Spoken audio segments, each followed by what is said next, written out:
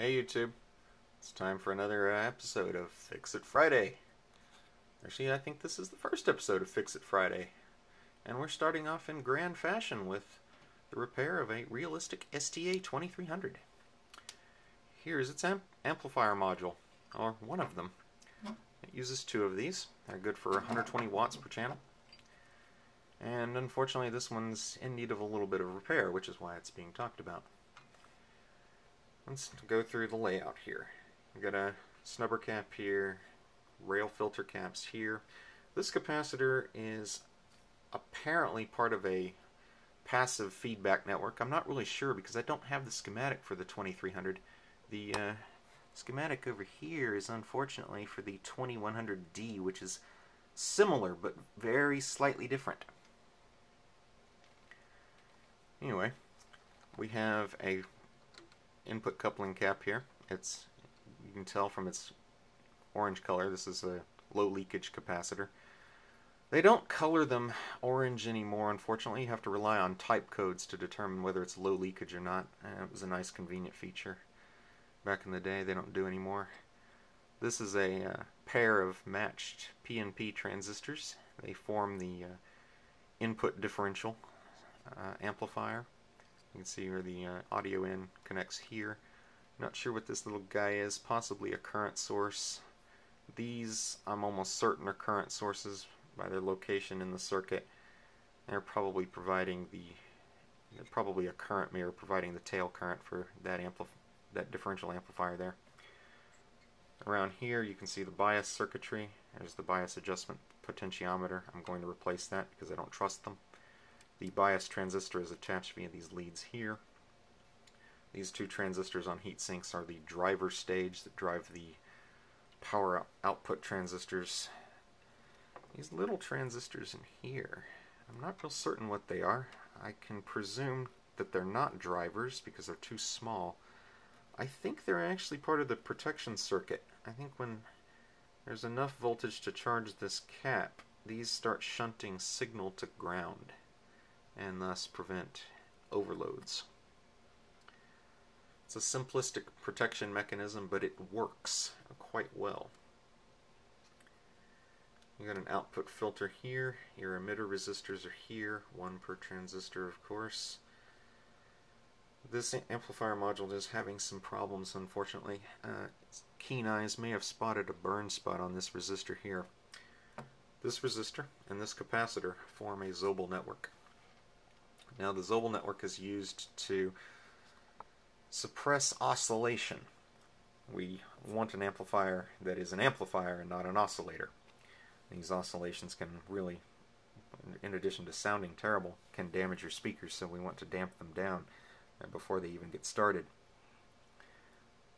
You'll also note there's a small crack in this capacitor here. I don't know if you can see it, but that's not good. That means it got really hot. There are basically two things that can cause a Zobel network in an amplifier to fail. Either it starts oscillating on its own for some other reason, possibly a bad output transistor or something bad going on in the drive stage, whatever. Or, like many realistic products with Mylar or polyester caps, something goes wrong with the cap itself. And I think that's probably what's gone on.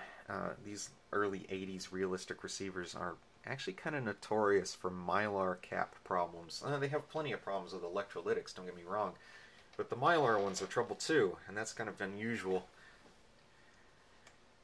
What happens with capacitors is these tend to go leaky. And by leakage I mean there is no such thing as an ideal capacitor. A real-world capacitor isn't just a capacitor. It contains what you can think of as a resistor in series, an inductor in series, and a resistor in parallel. It's that resistor in parallel that is known as the leakage path, or the self-discharge path. The higher the leakage, the more self-discharge.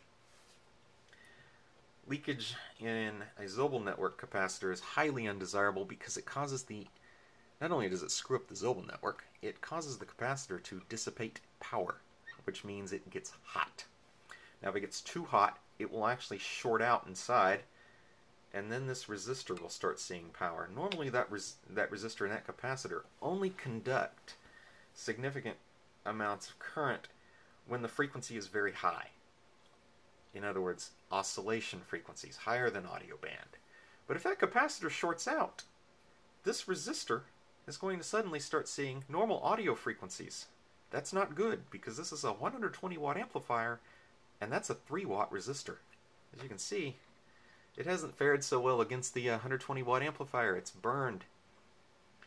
So that's not good. I've got to figure out if this thing is oscillating. I've got to figure out why.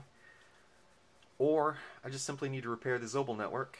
I'm going to replace all these electrolytics anyway. They're quite old. Let's see how old they are. Nishikon uses nice, easy-to-read date codes. 8052, which means the 52nd week of 1980.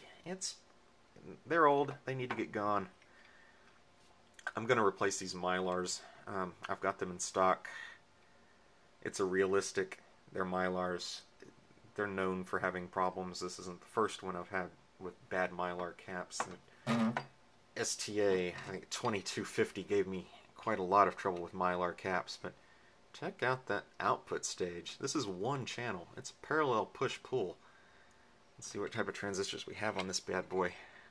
I have a 2SD 287C and a 2SB 539C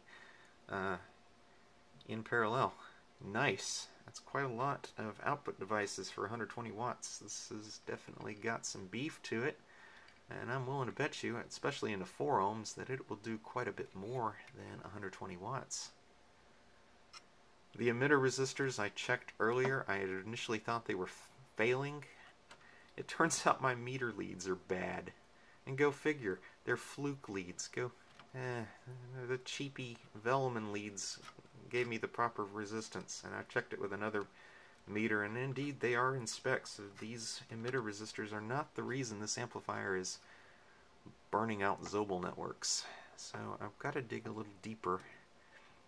I'll pull the transistors anyway to redo the heatsink compound on them and redo the mica. I replace the mica and the heatsink compound in any refurbishment I do.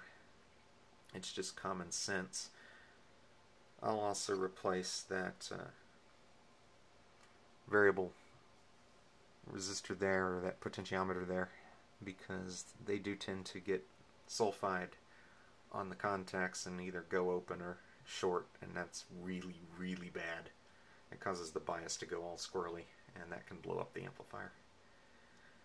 There's a whole rest of this unit too that I'm also going to be working on, and I'll make a video of that. It's quite a impressive and majestic unit. I hate to see it broken like this, and I'm going to fix it up. Stay tuned.